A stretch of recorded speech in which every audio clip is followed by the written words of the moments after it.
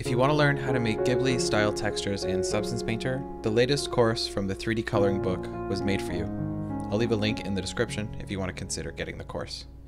Now let's get into this week's video. Hello everyone, my name is Rugeolath, and today I'm going to do a little breakdown of this potion factory. First of all, I'm going to talk a little about composition and feedback. Then I will talk about the environment, like Dreamsheets I used, some procedural textures, and a few tips and tricks that I used a lot to make assets more reusable. Then we will see overall how I made the vegetation of the scene. And finally, I'll show you how I made VFX and the importance they have in an environment to make it more dynamic. So the first thing I want to show you is the huge change the environment has had since I sent the first pass screenshot asking for feedback till the final result. As you can see here, a lot of changes happened in between. The most noticeable one is how I pushed the lighting to create a more dramatic effect. Then another huge change is the separation between the foreground, the midground, and the background using occlusion and fog cards. Also, the God rays added to call the attention of the viewer to the points of interest, like the tower. And finally, break up the fine shapes of the cap trees to make it more interesting. As you can see here, they are really flat, these two shapes. And here they are way more interesting. So, in short, these are the points of interest of the environment. The main tower would be the main one. Then we would have this big tree with the signs and the side shop, and then the campfire.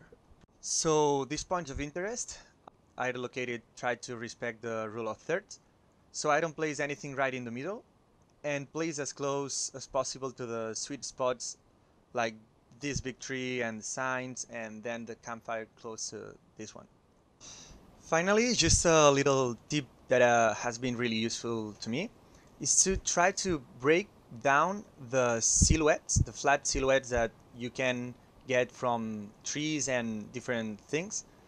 So this purple line, for example, shows you what would be a flat line and how break them with things like these kind of mushrooms, ferns, using moss also, here lianas and more moss. So they are more interesting to the viewer. Let's jump to Unreal Engine. First things first, I would like to show you the 3 Dreamsheets I use for wooden parts. The main benefits of using Dreamsheets are the acceleration when it comes to creating new props. This is the first Dreamsheet with a lot of size variations to fit different wooden pieces shapes. The second one is way more homogeneous, with really similar sizes. And the third one has some hardwoods to be able to create a full beam. In this last one, I plan to have more variations, but finally I haven't added them.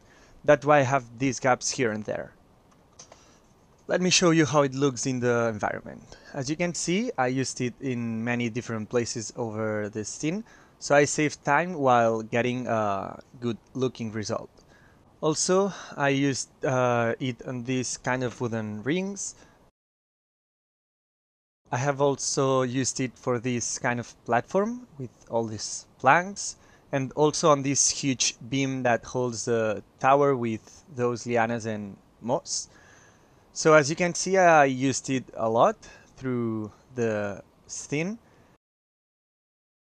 I also want to mention the procedural textures. I made this one in Substance Designer, so I created 2 variations, one with painting on top and the other one without. So I could use vertex painting to create this effect that water or elements have erased it from the roof tiles. This way I could use these textures on this rooftop and a variation of this one on this other roof, this other one, and the top one. One of the most important things while using procedural textures and Dreamsheet, I would say, is to try not to make the patterns too visible. So for example, in these roof tiles, every tile looks unique. For example, in my case, I use vertex painting to make the procedural texture look less repetitive, so you can barely see the pattern. Okay, so let's move on to another topic. Something really important in the environment creation process is to create as much variety as possible. So any technique that helps doing this faster is a plus.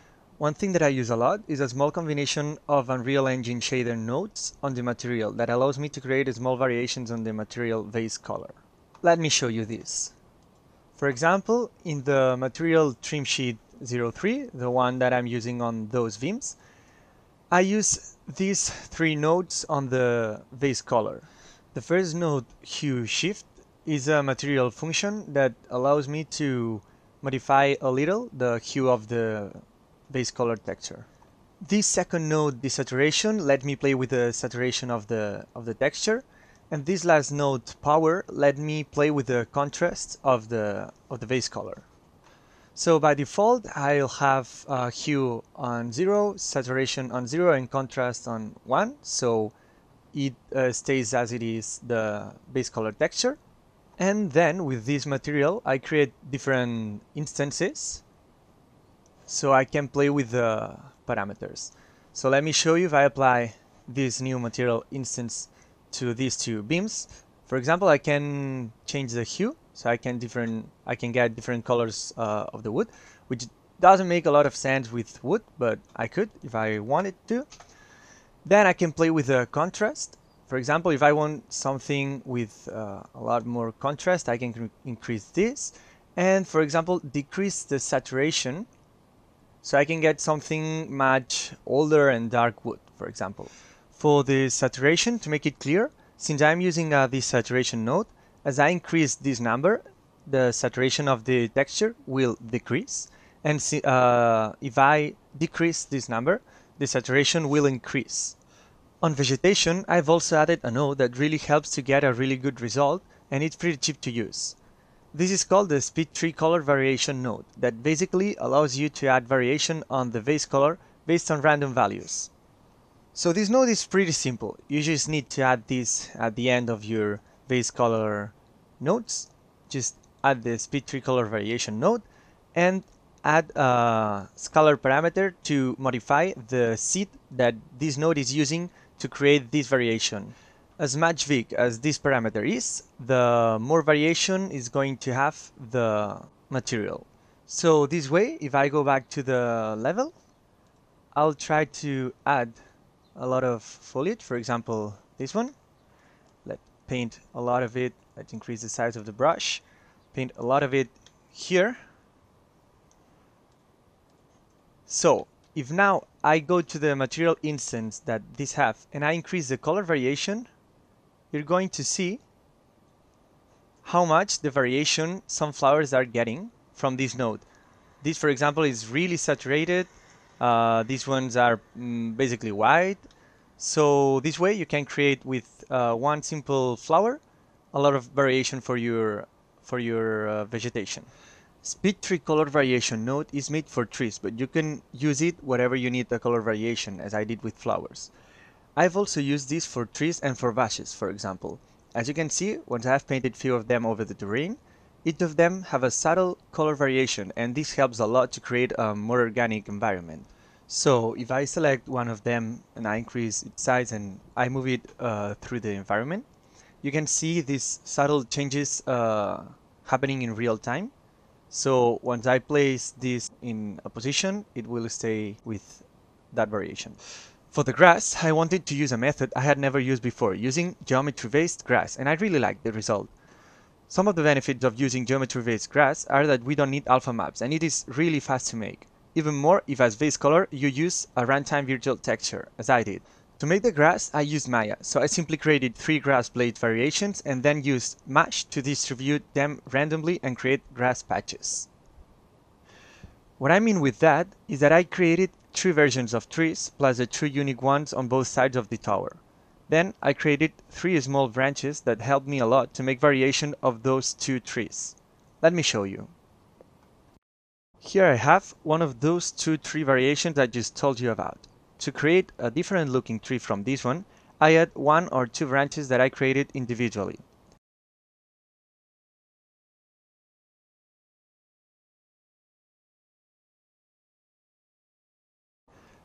Once I have the desired result, I select all of them, right-click, and select Convert Actor to Static Mesh. Then I just save it,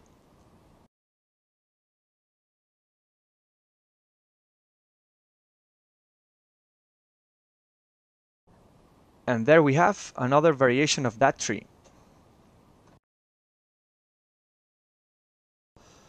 To finish with the vegetation part, I want to mention something about landscape blending with vegetations using a runtime virtual texture and how it improves the appearance of stuff like rocks. On these rocks I also used an always on top mask to be able to add moss on it and increase the feeling that everything is merged with the landscape. Now I want to talk a little about VFX. Even if you are an environment artist, you need to have in mind that VFX are one of the things that mostly increase the dynamism of your environments. VFX are things like wind and foliage. They may be subtle, but once you add them, all the environment looks much more alive. For the smoke that I have on the campfire and on the chimneys, I use basically the same technique. The idea I'm using is based on a video I saw almost a year ago on the YouTube channel CG How. First, you need the meshes that are going to act as the smoke particles. In my case, I'm using this kind of bubbles I made in Maya. The unique requirement to achieve the effect is setting the UVs like this. This way, you'll be able to use a simple texture to change between those meshes randomly. I'll show you in the material graph so you can understand what I'm talking about. I don't want to dive too deep into this, but it will be easier to learn if you see it directly. The base color part is pretty simple. This part is to create a fake shadow to make this effect under the particle mesh. This top part is to create a cel shading cartoon outliner that I finally didn't use. But still, this is the effect I created with this part. Here, on the right, I have the particle color set up. It allows me to change the particle color inside Niagara, and also few parameters to play in the material instance. This part is where the magic happens. First, I'm using dynamic parameters, so I can adjust these parameters inside Niagara. This part here is the one I use to place on a position along the UV map, so depending on what part of the UV is placed, it will display one mesh or another, as I explained before. This last part is the vanishing effect of the particles. And finally, all this plugged in into the opacity mask. Now, let's move on to the Niagara system. Here, we just have to play with dynamic parameters and system attributes to get the desired result. For example, I use point force to point the direction of the smoke. Then, I also have the dynamic parameters where I set a random value to randomize the particle meshes. Then, I also combined other attributes such as vanishing tiling to modify the texture that erodes the particle. Use a color over time to make this gradient effect and rotate the mesh slightly while it is going up so it looks less static. So, this would be pretty much everything I wanted to talk about VFX. In short, I would say that spending at least a little of the time needed to create an environment for VFX creation will improve this scene a lot. So, thank you all for watching this video. I really hope it has been interesting and helpful. If you have any questions or would like to know more about any other aspect of the environment, just let me know in my Artstation or in the comment below. See you around. Later.